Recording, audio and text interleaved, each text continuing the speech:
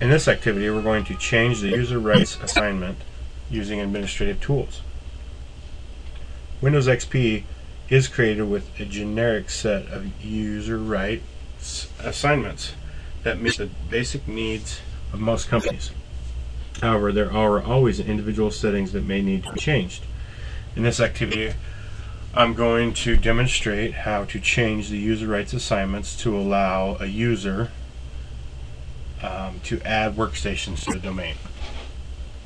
So the first thing we need to do is open up our control panel. So we're going to go to Start, Control Panel, and we're going to double click on Administrative Tools, and then we're going to change the local security policy.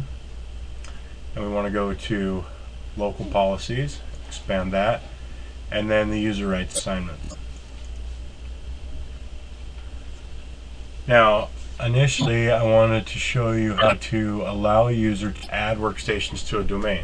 So we're going to select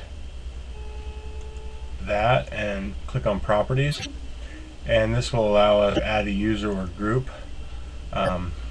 So right here we can type in a username, or we can select Advanced, and drop down menu of the users are now showing, and then we'll select that user we just created in the last video. So we're going to select OK, OK again, and then apply these changes. Okay. While we're here, I also want to mention there's a lot of these local security settings that you can change.